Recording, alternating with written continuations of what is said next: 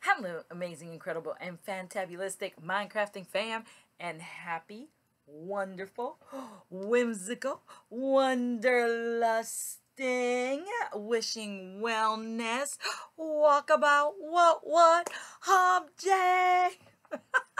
Welcome back to the Minecrafting Dog channel. As you can see, I am back home. And I hope you're all doing incredible, wonderful, and amazing. My name is Caridad. I am your mind host. I have an LMHC, licensed mental health counselor, and an EDD, a doctorate in education in counseling psychology. So let's just get started because today, not feeling my best. I really thought I wasn't going to make it here. But look, I made it late, but I made it Puerto Rican style, baby. So please excuse me and work with this culture. But today it's because I really didn't feel good. So before we get started, where's that camel? Look what the wonderful, amazing, most incredible, magnificent, magnanimous, many times, hubby. Look what the hubby Lance got me. Where's that camel? What? He got me the camel. Look at that hump. Yes, and he's got all this cool looking hair. You like the camel? You like the camel? You like the camel? You like the camel? If you like the camel, just give this a thumbs up. Why not? I give the camel a thumbs up. Isn't that how? This is just so cool. Where's that camel? It's hump day. Which means it's Wednesday. This is where the hump comes and then it goes down because it's just Thursday and Friday left. That's what that means. Not just that, he's in a commercial. Believe it was Geico. Might be incorrect. We'll have to look it up and put it down below. Not today, another day. All right, so let's get started. What are we talking about today?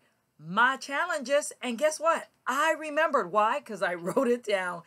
Not last one, the last video I did, but the one previous to that, I let you know we were going to talk about my challenges a little bit. So let's get to moving. So what is she wearing today? Oh, yeah. What do you think? What do you think? This is my gym outfit. As you can see, it says gym here. Ooh, can you see it? And it says gym here. Oh, can you see it? Because you got to remind yourself of what you're going to do. In case you forget because you get busy with life. And then what is the shirt that I'm wearing with these pants? It's my don't worry, be happy shirt. Why? Because when you go to the gym, sometimes you look at yourself or you look at the things you got to do and you're like, No matter what face I make, I'm still going to the gym because it's a don't worry, be happy day. So this is my don't worry, be happy shirt. What? Okay, so as you can see, my colors maybe don't match too much. Okay. Because I love loud colors, and sometimes I just don't care to match. I think it's okay not to. Why? It's part of being human, and it's okay. Plus, we got to practice the art of not judging ourselves. So when I wear non-matching stuff, I just practice the art then really well of not judging myself because I love it. Okay, so let's continue on. What is the craft for today? So, you know, I attend a class every Thursday here in Florida, Sun City Center. Side-by-side stampers is what they're called, and I attend it, and all we do is make cards. So each of us take a turn to teach a card, and we all do that. I haven't done my turn yet, but I will. So this is one of the cards we learned to make, and that was the last Thursday I was here. Look how cool that is. And then it's a stepper.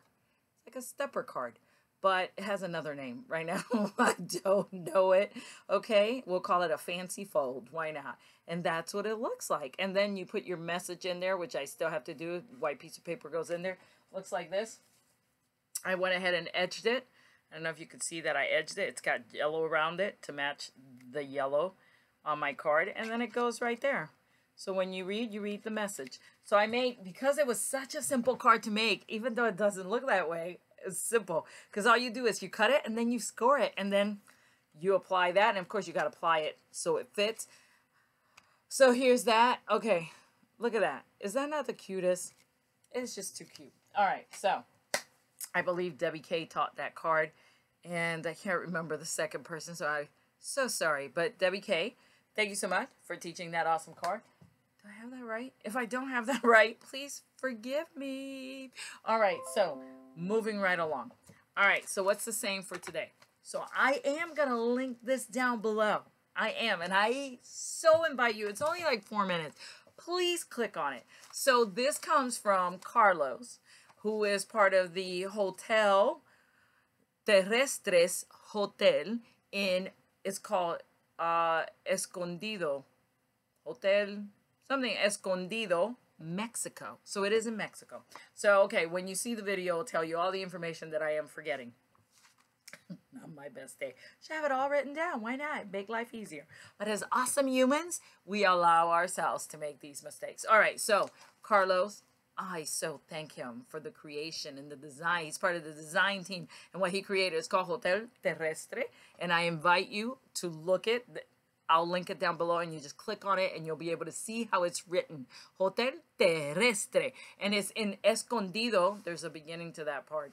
Mexico. So I cannot wait till you see this video. It's incredible. So one of the parts that he talks about, and you'll hear it verbatim when he says it. Mine is just little tits and bits that I put together. So he says that every part of our life should be intentional. Every part of our life should be intentional. What I'm doing right now, I am intentionally being here, sharing time with you, spending time with you, making the mistakes I made, all of them. Some non-intentional, but most intentional. So that's one of the things he says. The other thing he says is that travel is an intentional interruption of life's rhythms. Oh my God, isn't that so cute and perfect?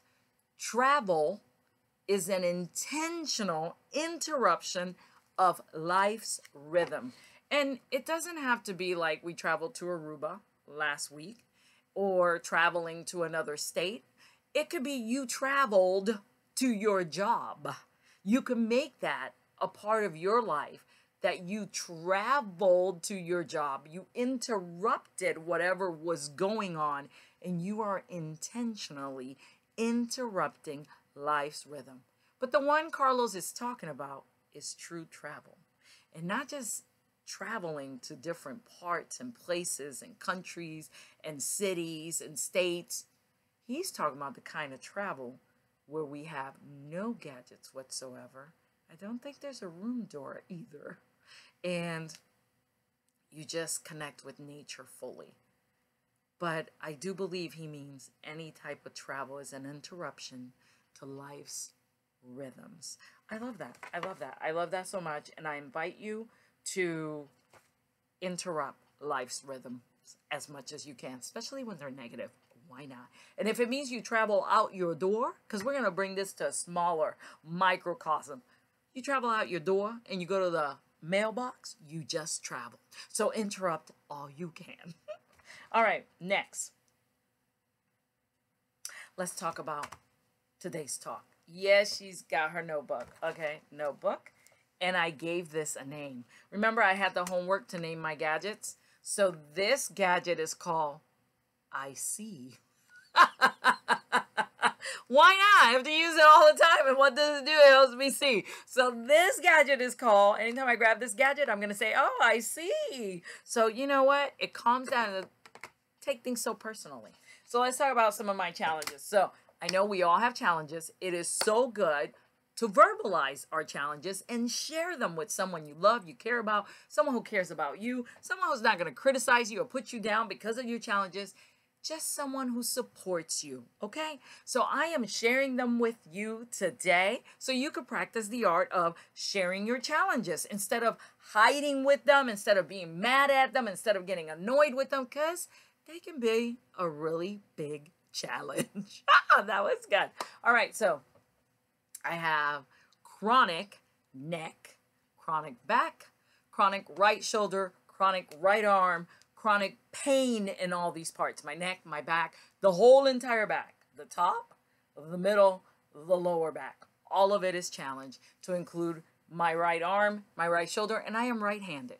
I also have to be in voice therapy now because I am having challenges with my voice. I also have my left leg has varicose veins that you can actually see. They're like there. And which means a problem with circulation, my leg. And they say that both of them can be having that because I have the little ones too. So that's an indication of problem. And it goes all the way to my thighs. So they wanted me to wear thigh highs. No. So sometimes I try, sometimes I can't. That stuff is really uncomfortable. So anyways, also have severe visual challenges, also deemed legally blind by the VA, but I also have challenges with my eyes. It's really unique how my eyes work and are challenged, and maybe we'll do one segment one day on my eyes because we don't have a lot of time here and I don't want to take up a lot of your time. So those are some of my challenges. Let me make sure I got them all. I'm also in dance therapy, and I am in dance therapy to help with the pain that I experience due to, I have chronic pain with all these different parts and then my leg. So dance therapy is not just the art of dancing, which I do love. That in itself creates mental and physical wellness, and it lets you work on yourself without intentionally working on yourself. Even though I said, let's be intentional, there are some things that sometimes the intention of doing it will lead you not to do it. So when it comes to dance therapy, it's like you are intentionally working on you, but your brain really doesn't know that's what's happening. So it does it with so much fun.